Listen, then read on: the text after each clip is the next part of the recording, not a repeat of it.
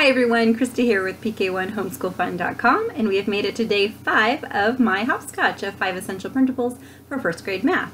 So today I'm showing you the last printable of the pack, and that is this liquid measurements chart, and also I made it so you can make these little cards and this like little reference book for you. So the first page of the printable is just this, and I made it this way so that if you just want the reference chart, you can just print out page 1.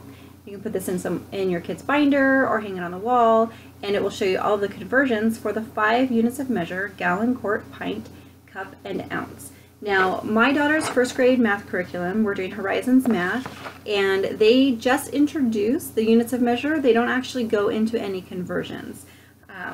So I kind of liked that idea of making this little book with just the the front pages just have the unit of measure.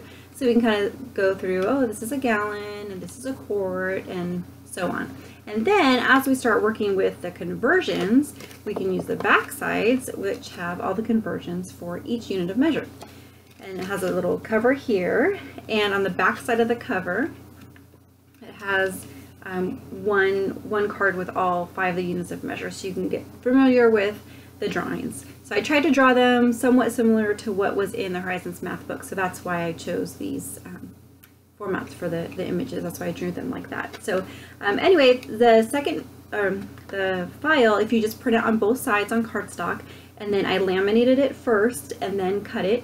And then also, if you do a lot of cutting laminated items and you get those super duper sharp corners, I don't know, maybe I'm the only one who thinks that those are way too sharp for kids to be handling, but I have this corner punch, and so I really like using this for laminated products or printables that I do that have the sharp corner edges. So I just clip each corner, and then of course if you're laminating it, something you want it to last for a long time, so it's worth the extra work. So I'll put a link to those just in case you want one. They're like $5 on Amazon for the really cheap ones, so I feel like it's worth it, you know, to have that on hand. So anyway, that is the last printable in this printables pack. So I hope you snagged that one for free, and as promised, I do have my Monster Rush game, and so just give you a little preview. This is not the final, but this is what will be similar to this Monster Rush game. So it's super fun, and the kids have little monster pieces, and they go around and then they collect cards, and your monster does something silly that either makes you late or makes you early,